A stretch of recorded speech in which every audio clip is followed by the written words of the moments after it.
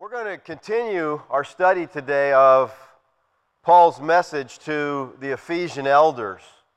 We began last week to look at Paul's message here to these elders, and Paul is finishing up his third missionary journey right now. He's on his way back to Jerusalem with the love gift that he has from the saints of Galatia, of Achaia, Corinth, in that area. He has collected his love gift from the Gentiles, and he's taking it to Jerusalem now. And on his way back, his ship lands at Miletus.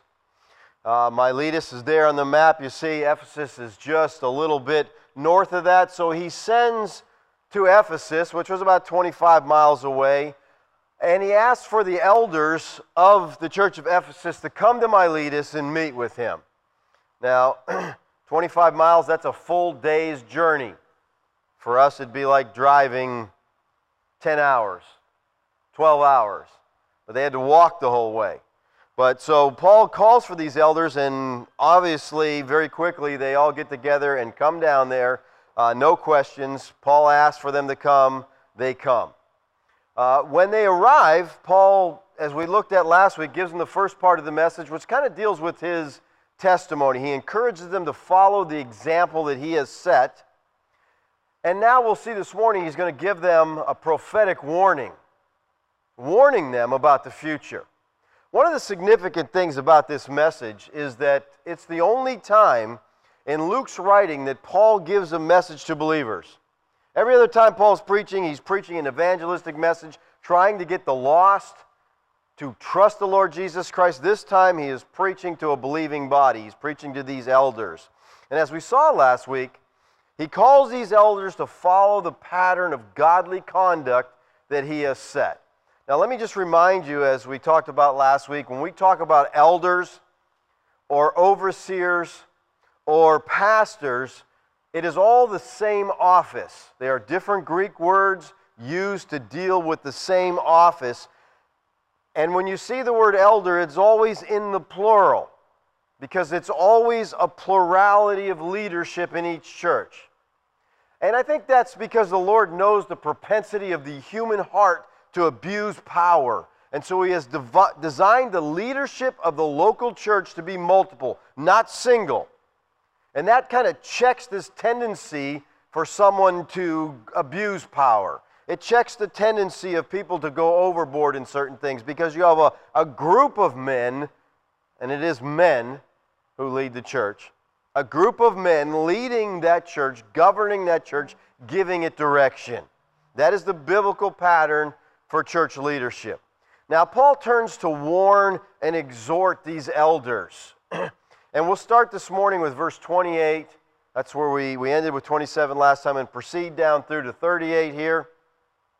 Paul says, "Be on guard for yourselves and for all the flock, among which the Holy Spirit has made you overseers, to shepherd the church of God, which he purchased with his own blood." Now, if you remember last week, Paul basically said, "I fulfilled my responsibility. I'm pure from the blood of all men." Well, basically he's saying, now it's your responsibility. I'm leaving. You take heed to yourselves and the flock, which belongs to the Lord God. And he starts out by saying, be on guard for yourselves. Now, this could mean elders, you got to police each other. You got to watch out for each other. Or it could just be saying, you elders, take care of yourselves. Watch out for your own life. Make sure that it lines up with what it should be. Be on guard for your heart, for your doctrine, for your behavior. I think probably it means both. You know, the elders were to look out for themselves in their own spiritual life, and then look out for the welfare of the group, and then for the flock.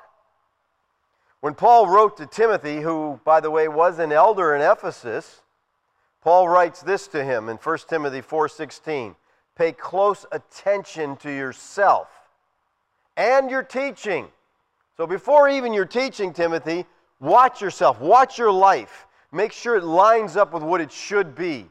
He says, for as you do these things, you will ensure salvation for both yourself and those who hear you. Guard your life, Timothy. An elder must first and foremost guard his own spiritual life. He can't shepherd the flock of God if he's a spiritual mess. That should make sense to us. Paul guarded his own life with extreme diligence. Look what Paul says in 1 Corinthians 9:26. He says, therefore I run in such a way. Now they had the Isthmian Games at Corinth, so he uses these athletic metaphors, which they would understand. He goes, I run in such a way, not without aim. I box in such a way, not beating the air, but I discipline my body. I make it my slave, so that after I preach to others, I myself will not be disqualified. See, he's calling these elders to take care of themselves because he doesn't want them to be disqualified. And this is the pattern he has set. Now he says here, I discipline my body because he didn't want to be disqualified from ministry. The Greek word here is hupopiazo. And it literally means to punch in the eye, to buffet, to disable an antagonist, to subdue. Paul said, I'm literally punching myself in the eye to bring my body into subjection because I don't want to be disqualified from this ministry. I don't want to do it to myself.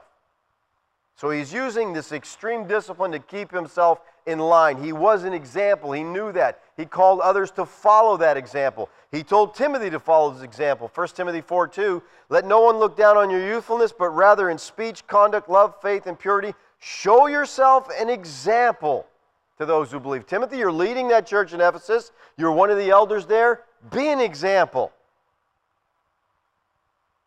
So he tells these elders, be on guard for yourself. Watch your own spiritual life because you're an example to the flock. They're not only to guard themselves, but he says you guard all the flock. Be on guard first of all for yourselves. Make sure your spiritual life's right, and then take care of the flock. And he tells them to shepherd the flock. Now, if you notice in this text, there's a lot of sheep symbolism, all right? He talks about the flock, which are the sheep. They're the people in the church. And he talks about the elders being the shepherds. They're literally under-shepherds guarding the flock. Jesus Christ is the great shepherd. And they're appointed by the Holy Spirit to protect, to feed the sheep. And then he talks about the dangers of the wolves coming in that would destroy the flock. So he's using a metaphor of sheep here, and maybe that's not so good for us because we probably don't know a lot about sheep. You know, maybe the most you know about sheep is you saw one in a petting zoo somewhere, you know, because we just don't have that kind of culture today. But I'll tell you what, it's good to read about sheep. It'd be good for you to do a little research because it's pretty fascinating. They're very dumb. They're defenseless, number one. They're totally defenseless animals. And secondly, they're very dumb. All right? And the shepherd always will lead them. If you see a shepherd leading a flock, the shepherd is out front and the flock is following behind. There's one time that changes, and that's when it gets dark. And when it gets dark, the flock totally will surround the shepherd and put him in the middle. So they're like, you know, we're afraid, it's night, we need to be really close to you, and they'll just watch, be right around that shepherd. And this is a very familiar metaphor in the Scriptures. In Jeremiah 13:17 and Zechariah 10:3, God calls Israel the Lord's flock. And in John 10, Jesus is called the Good Shepherd. He says, I am the Good Shepherd. The Good Shepherd lays down his life for the sheep. And he compares himself to those who are not trying to take care of the flock, but destroy it. And as good under-shepherds, the elders are to guard the flock of God against all dangers. They're to protect their spiritual well-being. Paul says, be on guard for yourselves and for all the flock among which the Holy Spirit made you overseers. Now, how are the shepherds to guard the flock? I don't think he's saying you got to get involved in everybody's life and make sure they're doing this or doing that. I don't think that's the issue at all. I think, first of all, the primary responsibility of the shepherd is to feed the flock. We'll talk about that in a minute. But as far as shepherding and the overall protecting, I think the shepherd's job is to warn of false shepherds that are out there trying to fleece the sheep. Now, I want you to notice here that these elders are made elders not by self-election or human ordination, but they are made elders by divine appointment. It says the Holy Spirit made you overseers. Now, my question here is, how? How did the Holy Spirit make them overseers? Well, I think that when the apostles were around, they appointed elders. And we know that because we have an illustration here of when an apostolic delegate was told to appoint elders. Look at Titus. Titus was appointed by the apostles to go to the Isle of Crete, to take care of the church there. He says, for this reason I left you in Crete, that you would set in order what remains and appoint elders in every city as I have directed you. So Titus was to go to Crete. He was to appoint elders there. So the apostles or their delegates could appoint elders. Now, that appointment would have been through the Holy Spirit because the Holy Spirit put them there to do that. But once the apostles died off, how are elders appointed by the Holy Spirit today? I mean, you got a lot of people claiming that title. How do we know who's appointed and who's not? Well, I think there's basically three ways that we know if someone is appointed to the Holy Spirit. And I think they're found here in 1 Timothy 3, 1 and 2. It says, it is a trustworthy statement. If any man aspires to the office of an overseer, it's a fine work he desires to do. An overseer then must be above reproach, the husband of one wife, temperate, prudent, respectable, hospitable, able to teach. Now, this text goes on to list more qualifications, but I think you'll get the point here. I see from this text basically two ways that the Holy Spirit appoints elders. First of all, He plants a desire for the work in the heart. The Greek word here for aspire, oregomai, it means to reach out after, to long for, to covet, to desire. In other words, God places a desire in the heart of a man to shepherd the flock of God. And secondly, if he has truly done that, the man fits the qualifications. He says an elder then must be, and then he lists the qualifications. So a man who has a desire to care for the flock and who fits these qualifications can shepherd the flock of God. And Paul tells these elders that their task is to shepherd the church of God. Now, I think that if a man has been called of God to shepherd the church, and if he has these qualifications, that the local church will recognize that and put that man in that position. But I think that man should be functioning in that way before he's ever put into an official capacity. In other words, you just do this because the Holy Spirit's put it in your heart. The shepherd here is the Greek word poimen, and you know what it means? Shepherd. A lot of translations will put feed in here, and feed's a totally different word. So, the New Americans got it right here. It is shepherd.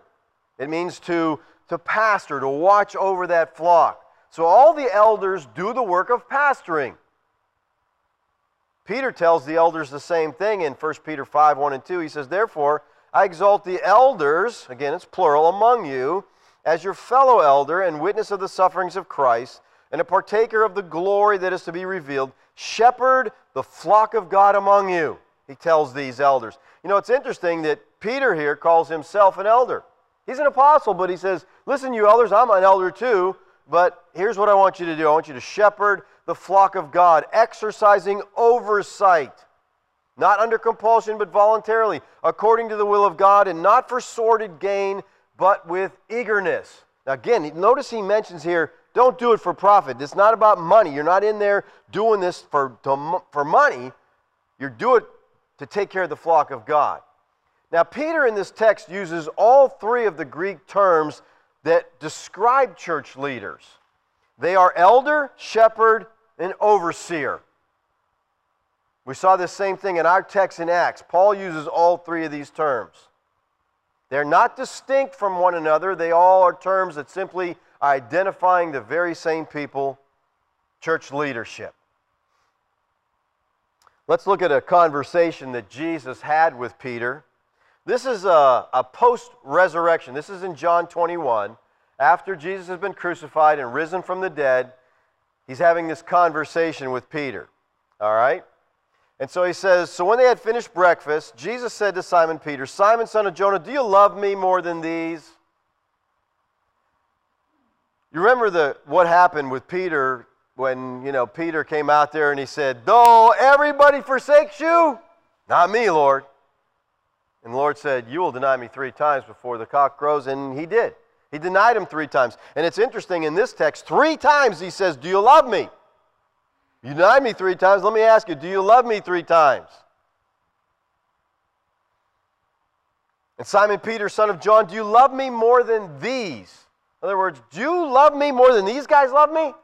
I mean, you said you're the one that I can count on. You're the one who'll never forsake me. So do you love me more than they do?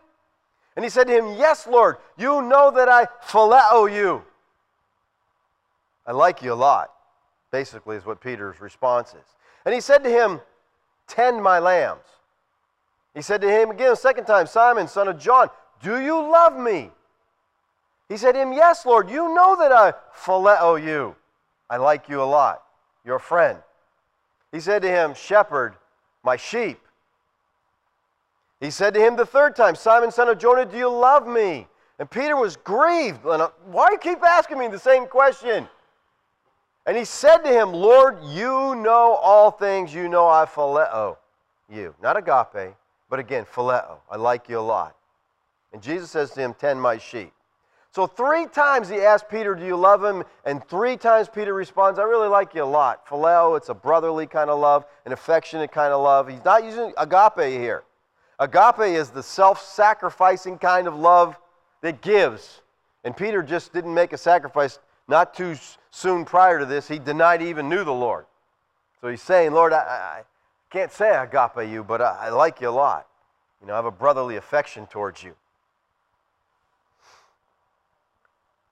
In this text, 3 times Jesus says this, tend my lambs, shepherd my sheep, tend my sheep.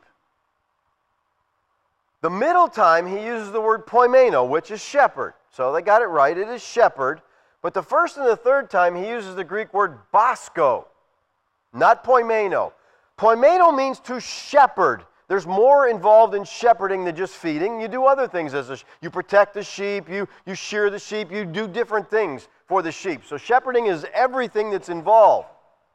But basko simply means feed. Feed them. Give them something to eat. Tend is not a good translation, so let's change it. Feed my lambs. Shepherd my sheep, feed my lambs. So from what Jesus says to Peter, we see that the primary responsibility of the shepherd is to feed the flock, to teach them the Word of God. This is the elder, overseer, pastor's primary responsibility, to teach the Word of God. That's what Jesus called Peter to do. This is what Paul did. This is what Paul is calling the Ephesian elders to do. Feed the flock of God. In Ezekiel 34, there's a divine rebuke to the shepherds of Israel because they've forsaken their task and their calling as shepherds. And they've begun to feed themselves from the flock rather than feeding the flock. So in Ezekiel 34:2, he says, Son of man, prophesy against the shepherds of Israel. Prophesy and say to those shepherds, thus says the Lord God, woe, shepherds of Israel, who have been feeding themselves. Should not the shepherds feed the flock? And again, this idea over and over, this is the shepherd's job, to feed that flock, to take care of them. Now, God goes on in this text to rebuke these shepherds of Israel for the fact that the flock have been scattered, the flock are being devoured, because the shepherds haven't been faithful. It says in verse 8, As I live, declares the Lord, surely because my flock has become a prey, my flock has even become food for all the beasts of the wild field for lack of a shepherd. There's no one there protecting them. And my shepherd did not search for my flock, but rather the shepherds fed themselves and didn't feed the flock. Again, they didn't do what they're supposed to do. Protect that flock, feed that flock, care for that flock. And so the Lord promises in verse 11, For thus says the Lord God, Behold, I myself will search for my sheep and seek them out. You shepherds aren't doing your job. I'll go do the job. I'll reach out for those sheep. Now watch 34, 15, and 16. I will feed my flock and I will lead them to rest. This is prophecy here, declares the Lord God. I will seek the lost, bring back the scattered, bind up the broken and strengthen the sick. But the fat and the strong I will destroy. I will feed them with judgment. Now again, God is saying here, I will seek the lost. That's a promise of God. He's going to go after these lost sheep of the house of Israel. Now here's something I want you to notice here. In Luke 19:10, Jesus says, For the Son of Man has come to seek and save that which was lost. Now watch, Ezekiel says, the Lord says, I'm going to seek the lost, the Lord God. And then in Luke, he says, Jesus said, the Son of Man, who is Jesus, has come to seek and save the lost. Jesus is quoting Ezekiel here, and you know what Jesus is saying? I'm God. I'm the Lord God. You know, people say if they want to question and argue about the deity of Jesus Christ, it is so pervasive in Scripture. Everywhere you look, it talks about the deity of Christ. He is God. He claims to be God. That's what He's doing right here. I, the Son of Man, came to seek and save the lost, which God said He would do, and I'm doing it because I'm God. I'm here to regather the flock. I'm here to bind up the brokenhearted.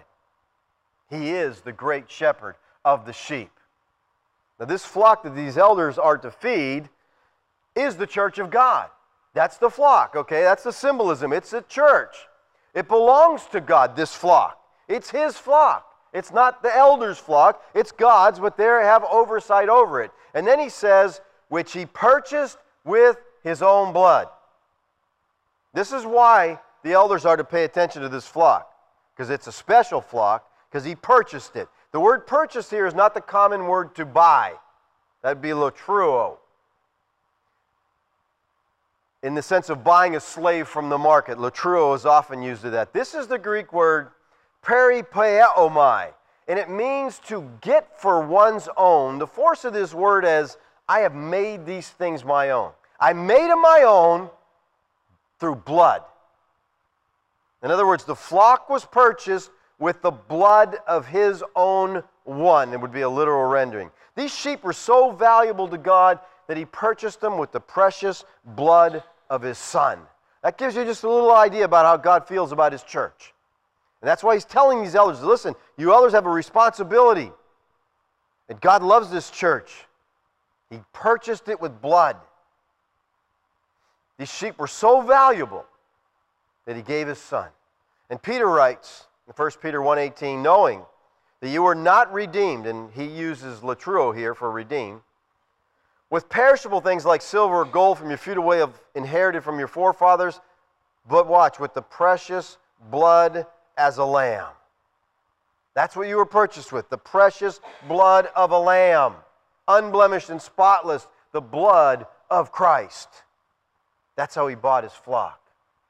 You know, when we think of the cross as the divine purpose by which the Son of God, the second person of the eternal Trinity, He came to earth. He took for Himself human nature. And in that human nature, He offered the atoning sacrifice to the Lord God for the people of God. When we think of it in that way, then we have the eternal purpose of God. It is God who is active in the crucifixion and not man. That's not something man did. It's not some mistake that happened on the planet. It was the purpose of God to redeem man by offering a sacrifice of His very own Son. That just tells us how valuable we are as the church. And He's saying, elders, this is very, very near to the heart of God. You be faithful to shepherd this flock. Paul tells the Corinthians in 6:19 and 20, do you not know your body is a temple of the Holy Spirit, who is in you, whom you have of God, and that you are not your own, for you have been bought with a price. Therefore, glorify God in your body. Again, bringing out this idea, we're bought, blood bought. Believers, when we get up in the morning, we need to have this consciousness that I'm not my own. It's not about my agenda today. I belong to another. I have been purchased by the blood of the Lord Jesus Christ. I am to serve Him this day. And notice that all three members of the Trinity are involved in this verse. The Father purchased the flock. He said He purchased. That's referring to God. With His own blood. That's referring to the Son. Because God is a spirit. God doesn't have blood. But the Son became the incarnate God-man. He purchased with His blood, and we have the Holy Spirit. So you have the whole Trinity involved here in this idea. All right. That's one verse. Let's move on. I think we'll pick up the pace just a little bit here. All right. Paul says, I know that after my departure, Paul's leaving, savage wolves will come in among you, not sparing the flock. The word savage here is a word that sometimes simply means heavy. But most time in the context like this, it means ferocious or fierce. These fierce wolves are going to come in trying to destroy my flock. Now, Jesus warned about these wolves. In Matthew 7:15, he said, beware of false prophets who come to you in sheep's clothing, but inwardly are ravenous wolves. Now, in this text, sheep's clothing is not talking about a wolf with the sheepskin over top of them, all right? You got that picture in your head? Get that out. If this is your picture, get it out of your head, okay? That's a cute little wolf, isn't it? Doesn't that wolf look cute dressed up like that? Or maybe this wolf here looks a little better. Do you know where that image comes from? Anybody know?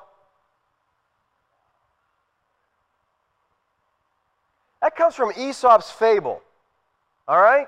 Where this hungry wolf came upon a sheep's fleece lying on the ground in the field. And the wolf realized that if he wore the fleece, he would look like a sheep from a distance and he could get close to the sheep. Anybody know what happens in the fable? Wolf puts on the sheepskin, he gets down close to the sheep, fools the shepherd so he gets right in with the sheep. And then you know what happens? The shepherds decide, it's time to eat, let's get a sheep. They grab the wolf and kill it. And then realize, oh, it's a wolf, it's not even a sheep. So the wolf didn't get too far in the fable, but that's the picture we get. Get that out of your head, okay? That's not what Jesus is talking about. When a shepherd watched over the flocks on the hillside, the shepherd's garment would be a sheep's skin. It'd be worn with the skin out and the fleece inside. So sheep's clothing is not a sheep thing stuck over you. The sheepskin mantle became the uniform of the prophet. Just as the Greek philosophers wore the philosopher's robe, it was by that mantle that the prophet was distinguished. He would have this sheepskin mantle on, with the fleece on the inside and the skin out. But sometimes that clothing was worn by those who had no right to wear it. They were not prophets. They were those who wore the prophet's clothing, but they're not prophets. They were false prophets. So it's not like, oh, we're going to know this wolf because he got this stupid sheepskin on. No. He's talking about false prophets who look and dress the part of the prophet, but they're false. And I think Paul was probably talking here about the Judaizers. We knew they followed him everywhere he went, and they came in and said, it's nice that you've accepted Jesus Christ. That's really good, but you also have to keep the law. False prophets putting bondage on the people of God. It's not enough just to trust you. You got to be circumcised. You got to keep the whole law, and they're putting these Gentiles under bondage. They didn't preach the gospel, as Paul says in Galatians. They preached another gospel, a faith works gospel, which, let me tell you something, people, the majority of preachers are preaching today. A faith works gospel. You have to do this, you have to do that. Most of them are still under the law. Most preachers are preaching the tithe. You got to tithe. And of course they're going to. Their salary is dependent upon that. It's a good idea. Give a tenth. That's not New Testament. That's not the New Covenant at all. We're not under mandatory tithe in the New Testament. What's the New Testament percentage? What is it? It's give as you've been blessed. That's right. You give as much as you want. If you've been blessed a lot, give a lot. If you haven't been blessed much, don't give much. There's no percentage. You give out of your heart.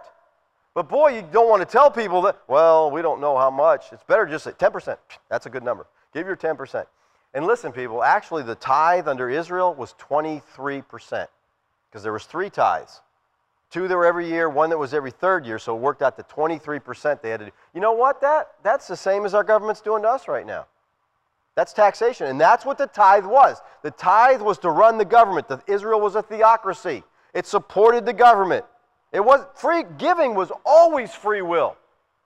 When God built the tabernacle, He said, who's ever of a willing heart, bring in stuff. And what happened? They had to keep begging and begging and begging? No. He had to go and say, stop giving. We got way too much stuff here. Well, you're not going to hear a preacher say that in this economy. You might be waiting a long time. You're preaching, stop giving, please. We got too much money. Yeah, all right. They keep preaching that tithe. All right.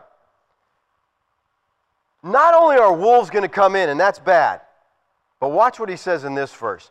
And from among your own selves, men will arise speaking perverse things to draw away the disciples after them. The shocking news was that some of them would prove to be savage wolves. Some of the very elders he was talking to. They'd cease to be shepherds who fed and protected the flock, and they'd become wolves preying on the flock, speaking perverse things to their own destructive end. You know, almost every theological school that has ever gone astray has gone astray with a Christian at the helm. Schools, churches, people just depart. Not from without, from within. Same thing happened to Israel. And we have to guard against those who pose as Christians, saying, some things that sound good so they can get in and be Christian teachers. And I think this is part of the job of a shepherd, to warn the flock. How many of you know who Tony Campolo is? Great speaker. He's interesting. But he's a false prophet, I think. Tony Campolo urges the church to overcome its homophobia and work to stop discrimination that denies homosexuals their civil rights. Listen, I'm not homophobic. I'm not afraid of them. There's nothing to be afraid of. But the Bible calls it sodomy. The Bible doesn't call them gay or faggots. It says they're sodomites. And it is, yes, I can say that. And it is against the Word of God. And people, it's not us. It's not something that, we're on some kind of crusade. We just want to follow the Scriptures. But we have to understand that it is a sin like any other sin, like adultery. We have to speak out against adultery as well as that sin. But he's saying, oh man, we got to accept this. We're homophobic. No, we're not. We're biblical. He said that many Christian homosexuals have been born with that orientation. In other words, it's not their fault. Well, yeah, I understand that because I have the same problem. I'm not gay. Hope you understand that. But I have a problem that, men have this propensity to want to cheat. And so I could just say, I was born that way. I was born to cheat. Just in my blood. No. There's a lot of things I was born to do. I was born to get angry at people when they don't agree with me. And so is that right? I could just say it's my nature. Can't help it. I was born angry. No. You got to deal with it. It's a sin. The Scriptures condemn homosexuality. It is an abomination to the church. And the Word of God says it's an abomination. We need to stand against it. It doesn't matter what our culture does. And if you watch TV, the culture is trying to jam it down our throat. You can't find a show without a sodomite on it. And they're all positively favored, and they're wonderful people. And I don't, I know a lot of them, and they are good people in the sense of nice to other people and whatever. But listen, that is something we cannot be brainwashed by, to just the fact that we accept it's no big deal anymore. It is a big deal. It's sin. We got to speak against false prophets. And Campolo says some things he says some good things. He says some very convicting things. And he's a good speaker, but you got to watch. Last Friday night, we're supposed to be going to dinner with Stan and Amparo, but I wasn't feeling good. So I'd lay down on the bed, and I'm flipping through the TV, and I go to Christian channel, and my buddy's on there that, what's his name, the Indian guy? Huh? No, not Joel Osteen, the Indian guy who's, huh? No. Come on, the guy, I can't think, I drew a blank now. You know who he is. He's famous. He always has a little, rabbi collar on. Benny Hinn. Okay, Benny's on there, and he's got a bottle of oil, and he's saying, listen, people, if I anoint you with this oil, or you send prayer requests, you send stuff in, I'll anoint it with this oil, and for a year, I guarantee you no financial problems. A year guaranteed of financial success from this oil. And I said, Kathy, get in here. Look at this guy selling snake oil. He goes, may God, is my witness. I'm like, God needs to strike that man dead right now. He's promising people. He said, listen, even if you do a stupid financial thing, you'll be protected for 12 months. You can't even screw up financially. In other words, Benny Hinn is saying, you're not going to reap what you sow. Not as long as you got my oil on you. Oh my, and I said, they think I'm crazy. What in the world? Come on, people. And people are following this guy by the masses because he's preaching what people want to hear. Health, wealth, prosperity. So they just follow. We got to guard against that, people. The shepherd's job is to guard the church of God. Let's go on. Therefore, be on the alert. Remember that night and day for a period of 3 years I didn't cease to admonish each one with tears. Paul said, for 3 years I preached to you doctrine. I taught you the truth, and I did it with tears. This is not just some, sit back, come to school and take out your notebooks. Paul is passionate about what he's saying because he knows that lives depend on this. And it's important, people, that we take a stand on our core doctrines and we're not movable. There's a lot of things we have to have flexibility about. But when it comes to the inspiration and authority of the Scripture, we can't give way there. The triune nature of God, the person and work of Christ, His deity, His sinless humanity. And we have to take a stand on the gospel. On the radio show, on my Thursday night radio show, the last couple of weeks we've been talking about grace, sovereign grace, the fact that God gives us salvation. It's a work of God. It's not of man. You don't do anything. People have been getting so upset because I'm just saying it's of God. And people don't like that.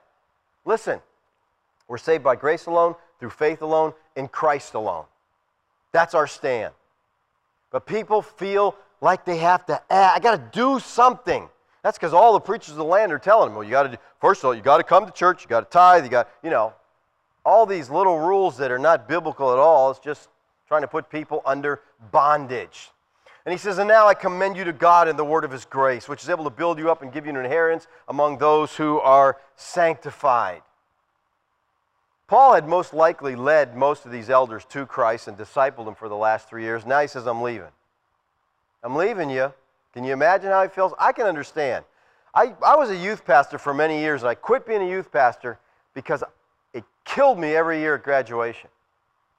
Because I had to take a group of kids that I was in love with, that I was discipling, working with, and say, goodbye, hope you have a good life.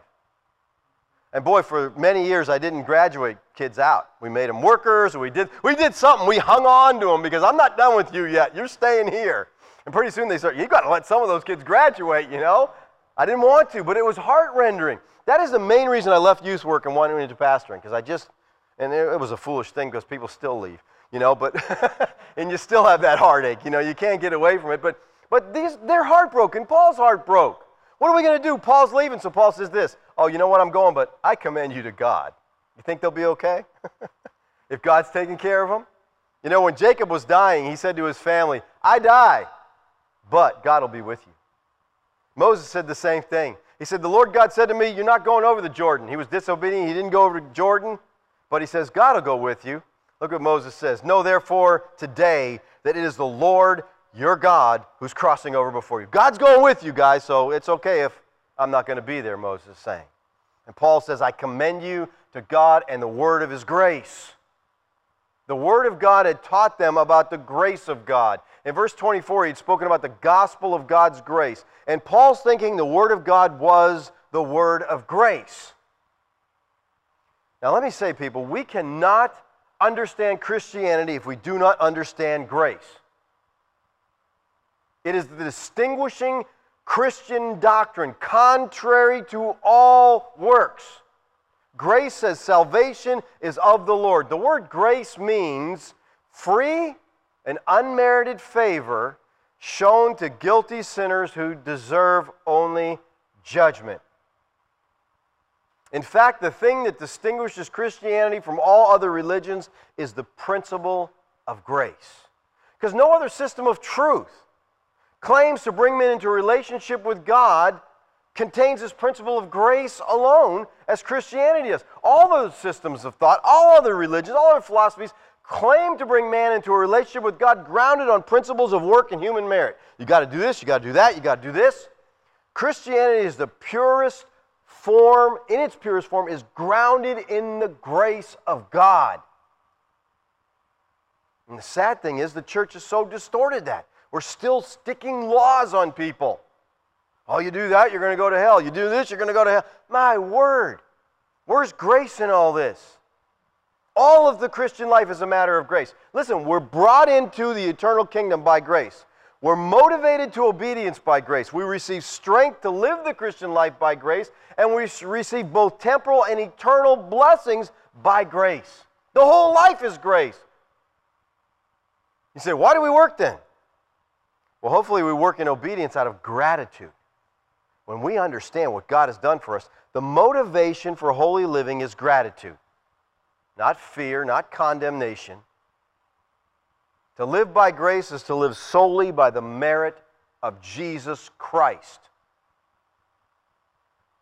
It's to base everything I am, my relationship with God, my acceptance with God, my union with Christ, it is all based on grace. I stand complete because of Jesus. I can never say that enough. You're righteous, people.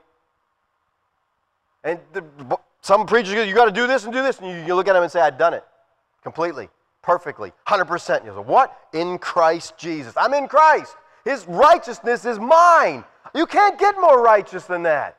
I've obeyed the law totally in Christ Jesus.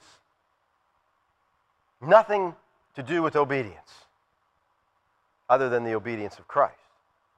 Paul, in writing to his son Timothy in the faith, says, who has saved us and called us with a holy calling, not according to our works, but according to his own purpose and grace. It's not about what you do, people. It's God who sought Adam and Eve when they sinned. They hid. God sought them out. It's God who goes after men. And if you thought you sought God first, it's only because you didn't recognize the fact that God had already begun to work in your heart. The work of salvation is unaided on our part. Look at John 6:44. No one comes to me unless the Father who sent me draws him. Isaiah in chapter 63, verse 3, speaking of the work of the Messiah, giving the words the Messiah speaks, has this to say, I have trodden the wine trough alone. Do you understand that? Alone. And from the peoples there was no man with me. Jesus Christ provided salvation all by himself. It's a work of God. You know, in a striking testimony to the sinfulness of the human heart, we've attempted to mix human works with divine grace, and thus we destroy the gospel of grace. And one of the main features that this is accomplished through is the doctrine of the free will of man. And almost any church you go to is going to tell you, you got a free will. And God won't violate that. Oh, really? So your will's more important than what God wants, right? And you got this free will, and salvation is all about your free will. And that doctrine of free will is almost universally believed in the church today. But the Christian church historically didn't believe that. From Augustine down to the Christian Reformation, free will was an anathema in Christian doctrine, because it was recognized that the doctrine of free will, the man making decision arising from the human heart, unproduced by the Spirit, is a violation of the grace of God. The Roman Catholic Church denies God's grace by mingling it with human works as necessary for justification. Legalism, the same thing, an attempt to either justify or sanctify you by works. Any system of righteousness through human merit denies the grace of God and feeds human pride. It is the Word of God which is able to build you up. That's so encouraging, people. The Bible is alive. It has power to address the deepest needs of your soul and change your life for the better, but you've got to spend time in it. We need to be reading the Bibles, understanding what God has said to us. It's able to build us up. 10:17 says, faith comes by hearing, and hearing by the Word of God. According to Hebrews 11, what is it that pleases God? It's faith. And where does faith come from? It comes from hearing the Word of God. It implies that the Bible will transform your life by strengthening your faith. And so I encourage you, read it, study it, meditate, shut off the TV, shut off the games, spend some time with God.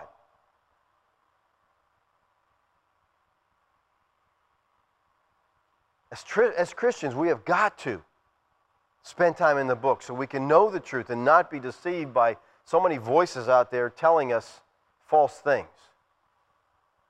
You know, when you look through the New Testament and you read the final parting words of the apostles, you'll discover that all of them turn their audience to focus on the Word of God. We're leaving you. You got the Word. The Word of His grace. It's able to build you up. It'll not only build you up, he says it's going to give you an inheritance. And that basically is referring to salvation, the kingdom of God, the new heavens and new earth, all the riches of the glory of his inheritance in the saints. It's what you get in Christ. You inherit the kingdom and everything in it. He says, I'm going to give it to those who are sanctified, among those who are sanctified. This is not a special class of believers.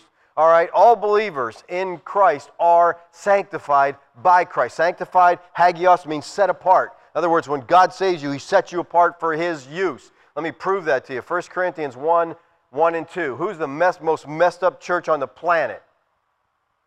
Who did everything wrong you could possibly do wrong? They go to the Lord's Supper and get drunk.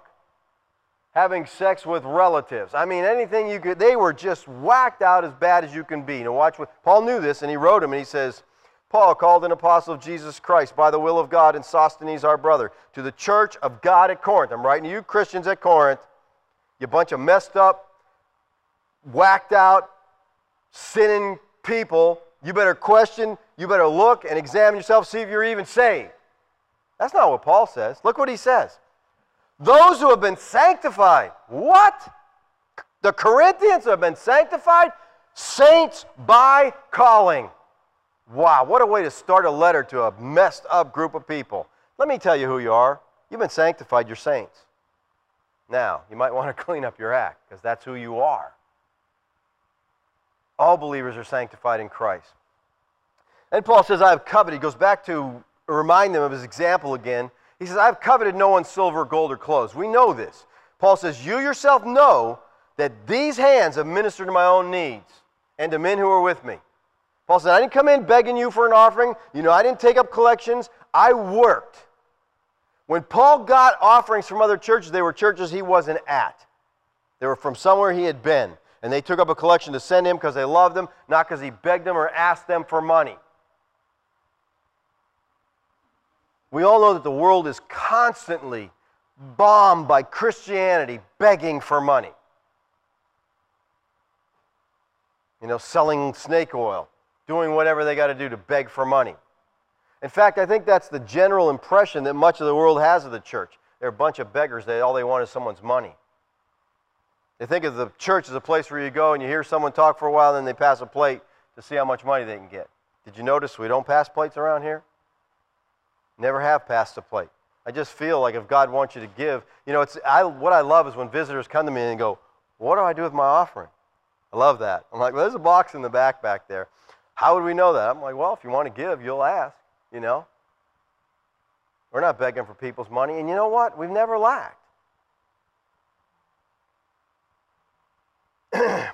Look what Paul says about this idea of money very quickly here. And he says, do we not have a right to take along a believing wife?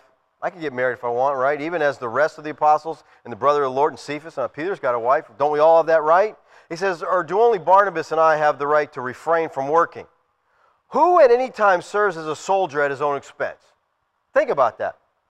We need you to go fight for the country. Hope you can provide for yourself while you're out there fighting. Wait a second. I'm fighting. I'm on the war front. How am I going to take care of myself and my family? No soldier does that at his own expense. Who plants a vineyard and doesn't eat the fruit? You're out there, you got a nice garden going and you don't eat anything from it? No, you're doing it because you want to eat from it. Who tends a flock and doesn't use the milk of the flock? I'm not speaking these things according to human judgment, am I? Or does not the law also say these things? For it is written in the law of Moses, you shall not muzzle the ox while he's threshing. That was a law. They weren't allowed to muzzle the ox. If he's threshing, let the ox eat. Now watch this. God is not concerned about oxen, is he? In other words, did God write that just because he cares about these ox? Pay attention to this because this helps us give a hermeneutic on how to interpret Scripture. Or is he speaking altogether for our sake? Yes, for our sake. What? So when you're reading the Mosaic Law and it says don't muzzle the ox, that's for our sake. Really? How is that? He says the plowman ought to plow in hope, and the thresher the thresh of hope, sharing the crops. If we sowed spiritual things in you, is it too much if we reap material things from you? Here's a biblical principle. If someone is teaching you the Word of God, you have an obligation to support that person. That's what Paul says. But Paul says, I'm not taking it. I don't want to take your money. I want to work with my own hands, so you can't accuse me of anything. But God laid that out. If that's a person's job, feeding the flock, tending the flock, you ought to be able to live by the flock. And I find that, as we have the internet, the website and podcasts and videos, people send us checks all the time. And it's absolutely amazing. Unsolicited. They understand this principle. They're being fed by us, so they support us. That's the biblical principle. Paul says, I have a right to be paid for my labor, but I'm not taking it. He says, in everything I showed you that by working hard in this manner you must help the weak, and remember the words of the Lord Jesus, that he himself said it's more blessed to give than to receive. Again, Paul is appealing to his example. He said, I showed you. And now he says it's more blessed to give. He said, the Lord said, it's more blessed to give than to receive. Where did the Lord say that? Anybody know? What? This is what's called agrapha. It's part of the agrapha, which means grapha is writings, agrapha not writings. In other words, it's not written. It's something that Jesus spoke that wasn't written down, but they heard and they knew and they passed it on. And you say, well, you mean Jesus said stuff and it didn't get written down? Yeah, the Bible says that. Remember what Lazarus wrote in John 21? He said, and there are also many other things which Jesus did, which if they were written in detail, I suppose that even the world couldn't contain the books. There's a lot of stuff Jesus did and said. Paul said that Jesus said this. It's more blessed to give than to receive. It got passed down. He knew it. The whole life of the Lord was lived like this. Paul's saying one thing you have to remember in all your ministry. You're going to have to look at it as giving. Remember, he's talking to the elders. Take care of the flock. And he said, look at it as giving. It's not about what you get out of that flock. It's about what you give to it. Some shepherds care more about the wool than they do the sheep. Some shepherds fleece the sheep instead of feeding the sheep. And I think that's the whole motivation of the health wealth gospel. These guys are living high on the hog. I mean, they are rich, unbelievable, private jets, all kinds of cars, fancy stuff, and they're saying, if you give, you'll get what I have. And so the people are pouring their money, and I want to get that too. The fools, they're just providing for him is all they're doing. Fleecing the sheep. Shepherds have to be more concerned about what they can give their flock than concerned with what they can get from them. And when he had said these things, he knelt down and prayed with them all. It's kind of interesting, that wasn't the Jewish policy. Jewish men would stand and pray, but here Paul falls to his knees with these elders. And I can see them there on the beach. They're all just kind of gathered together, praying. He probably prayed that God would keep them from false teachers because that's what he's telling them. He probably prayed that each one of them would be a godly example to the flock and that through them the church would be built up and expand all over Asia. He's praying. And watch what the next verses say. And they began to weep aloud. Here's these grown men crying out loud, repeatedly kissing him, grieving especially over the word which he had spoken, that they would not see his face again, and they were accompanying him to the ship. Man, this is a heart-touching scene here. They just fall on the neck of Paul, and Middle Eastern men that still do this to the day and greeting one another. They're kissing Paul and they're crying because they don't think they're going to ever see him again. He's leaving them. As far as they knew, it was for the last time. What we see here is the heart of the apostle toward these saints, and we see their deep love and affection for him. He has exhorted them, he's encouraged them, and now they're praying together as they part. Now listen, please listen to this. The man who once brought tears to the eyes of the saints by his persecution now brought tears to the eyes of the saints because of his coming persecution. This was the man who was ravaging the church of God, killing Christians, torturing Christians, and now these Christians are huddled together, kissing, praying for this man who's become such a dominant force because he's given his life to God. Paul was a dominant force because he saw himself as a slave of Jesus Christ. It wasn't about Paul. It wasn't about his necessities, what he needed, what he wanted. It was about the Lord Jesus Christ. And as we saw, he was willing to die if that's what it was about, because it was about God's will and not his. Let's pray.